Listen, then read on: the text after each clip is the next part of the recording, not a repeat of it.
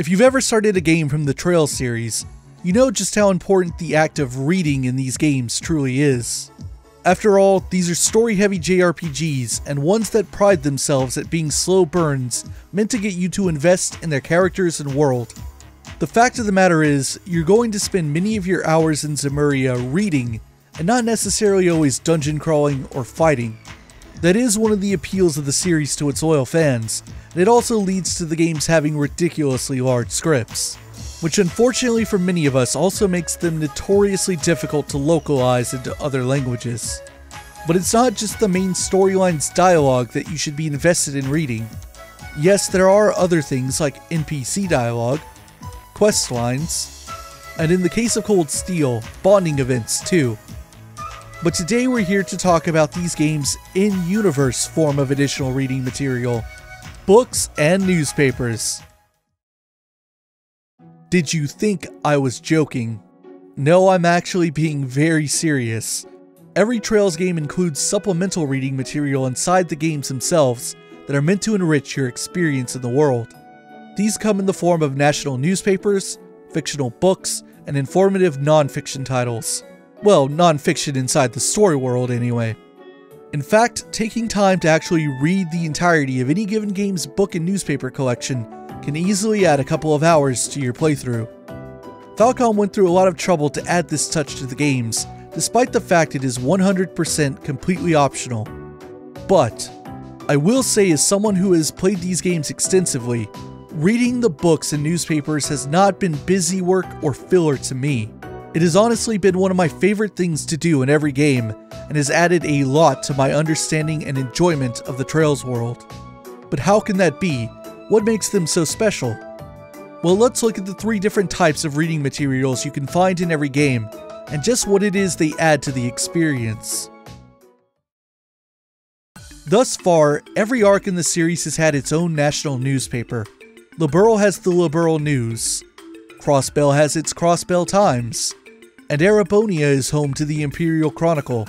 As you progress in every game, new issues of these newspapers will go on sale at any given general goods store, and subsequently, previous issues almost always disappear, so take care not to miss them. Inside each issue, you can find any variety of things that pertain to the game you're currently playing. Sometimes, it's a report on a major event that the protagonists themselves played a role in. Other times, it's coverage of something that's happening separate from the main characters that the game would still prefer you know about. For example, in the first Trails of Cold Steel, the Imperial Chronicle features multiple articles over the course of the game that cover events concurrently happening in Crossbell State. In other words, the articles are allusions to the events that happened in Trails from Zero and Trails to Azure. But that's not all. You may also find puff pieces meant to highlight a new location or attraction you just so happen to be visiting in the near future, seemingly random advertisements for businesses in the world, propaganda, or even articles that foreshadow secrets in the world that you haven't experienced yet. If you're familiar with me and my channel, you know I like to go on and on about Trails world building. Well, the newspaper system is one of the many ways that Falcom likes to make their world feel like it's truly alive.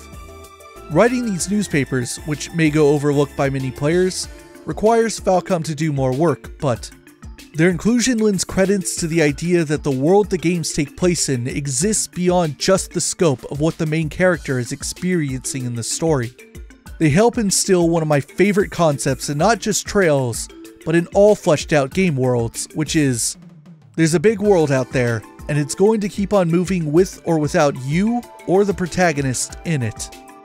There's something about that feeling that, for me anyway, makes a video game's world feel more like a place I can escape to, rather than one I'm just viewing through a looking glass. But it's not just newspapers that help achieve this feeling. On various shelves and inside shops, you can find books for yourself to read as well. Now when I say books, I don't mean 100+ page pieces of literature. Books in the Trails world are more or less excerpts that are on average no longer or shorter than the newspapers are.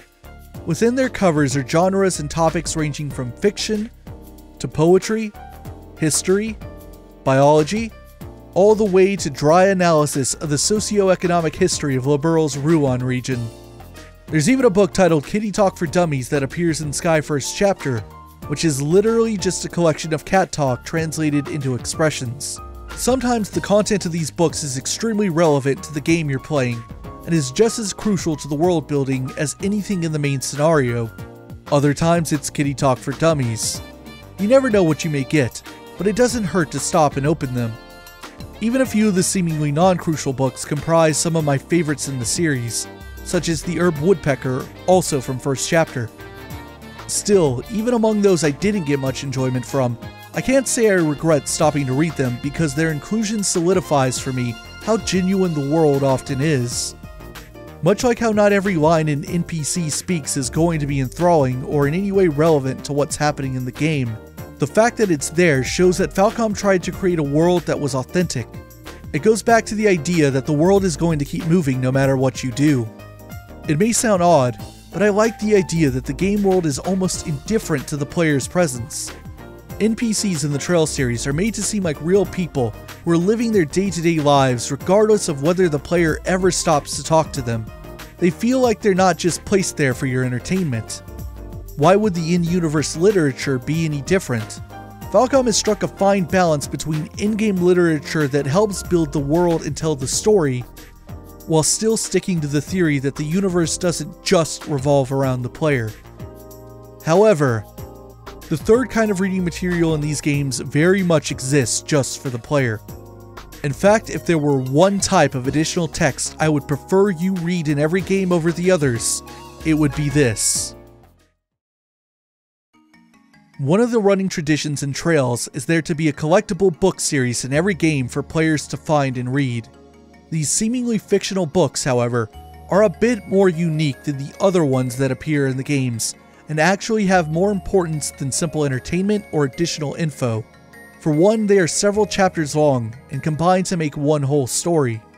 Secondly, collecting these books without external help such as an FAQ can be rather difficult. The books tend to appear for a very limited time window in the possession of an NPC in the world who will hand them over if you speak with them. And that NPC typically is in the exact opposite direction of where the story may be asking you to go, and sometimes, the time window in which to acquire the book is cruelly short. I'm looking at you, Carnelia Chapter 3. So why make these book sets so difficult to collect? 3 reasons. Number 1, they're worth it because they're very well written, and many would stand on their own as short stories outside of the context of the Trails games themselves. Number 2, if you manage to collect the entire set, then near the end of the game there will always be an NPC willing to trade you for them. In the first game, the NPC would give you the choice between the ultimate weapons for Estelle and Joshua, and in every game since, the trade has been for a material that allows you to craft the ultimate weapon in the game for any party member, not just the main character. And finally, reason number 3, and the one I think is most important. The content of these book series is actually significant to the world building and lore. Yes, the books have hidden meanings behind them, because it's the Trail series, and of course they do. But rather than explain the origin of this tradition, and why Falcom does it myself, I actually was fortunate enough to have Falcom President Toshihiro Kondo answer it personally on my behalf. From KillScottKill for Kondo. Every Trails game has a collectible book series for players to read. Do you personally have a favorite book series that has appeared in the games? すべての奇跡シリーズでは、諸説が出てくるじゃないですか。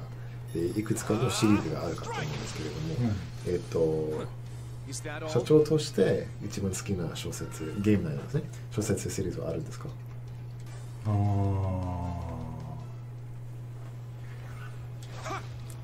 どれかな、やっぱりカーネリアですかね。Probably my favorite would be Carnelia. 最初小説を考えてて、小説自体をこうなんでやるかっていう話なんですけれども、もともとやっぱりその英雄伝説の城。Let me talk about why novels are in the game to begin with. This is actually something that was in the precursor series, you could say, to the Trails of series, which is the Gargov trilogy. There were these novels in that game, and it was really, really cool because within that, there is this character actually that was talked about within the novels inside Gargaf that actually ends up coming out at some point in the game. And this character is hinted at and talked about, and it was really, really cool. And so this is something that we wanted to continue when we were making the Trails of series. Now the thing is that, as you can imagine, these are really, really hard to write. And it always kind of turns into a case among the writing team of, will you write it? No, will you write it? But the fact that you can do that and kind of have, hint at things and bring characters, then particularly in the case of Carnelia, without spoiling anything, how that ends up relating to the events of the game is also something really cool too. So that's a tradition we were proud to carry on and continue from previous games in the Legend of Hero series. Indeed, the collectible books are primers for themes, locations, and even characters that will appear in future games.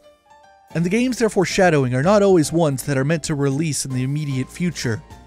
Gambler Jack, which appears in Trails in the Sky 2nd chapter, is set in the Calvard Republic, which, as of the making of this video, has not been given an arc in the series yet.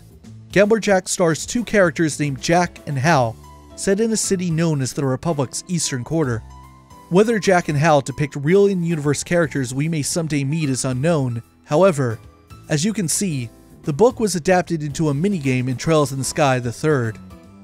Gambler Jack's existence has created speculation for 13 years running over who these characters could be, and what it may be like to meet their in-universe counterparts when the series finally goes to Calvard. Suffice to say, there have been characters like Jack and Hal in other books whom we have gone on to meet in later games, so there's no reason to think it won't happen with them too. But it's not just about the characters in the books. The stories themselves often deal with themes that are important to understand for the universe.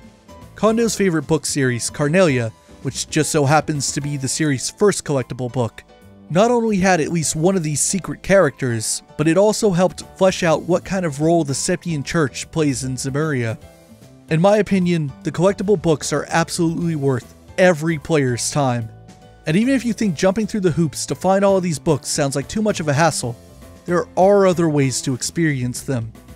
Oftentimes they reappear in future games as non-collectible books for you to read at your leisure. For example, Carnelia can be found in its entirety in the library of the Erebonian Embassy during Sky's 2nd chapter, and aboard the Lusitania and in the Hermit's Garden during Sky the Third.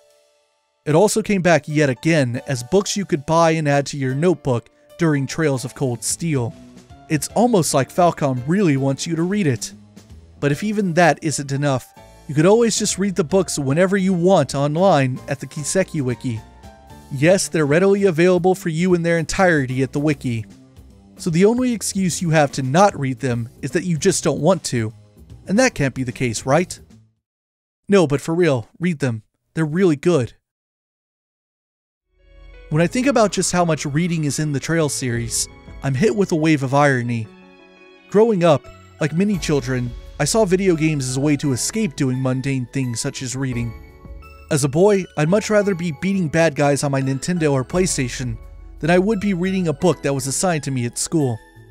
And yet now, as a grown-ass man, my favorite video game series is primarily reading. If you like these games, chances are you love to read. And it doesn't have to be reading in the traditional sense of novels. Whether it's reading text-heavy games like this, or visual novels, or the daily news or social media or biographies, whatever the case. If you really like these games, then like me, you probably enjoy getting lost in this kind of world and absorbing as much information as you can about its characters and happenings. So I say, what's a little bit more reading on top of that? I think the return on investment when it comes to time spent reading every game's books and newspapers is quite high, especially when it comes to the collectible book series that appears in each game. So next time you're in Zemuria, give a thought to putting off reporting your next bracer job, taking another support request, or completing that field study task. Stop, open a newspaper or book, and let yourself soak in the living, breathing world you're visiting all that much more.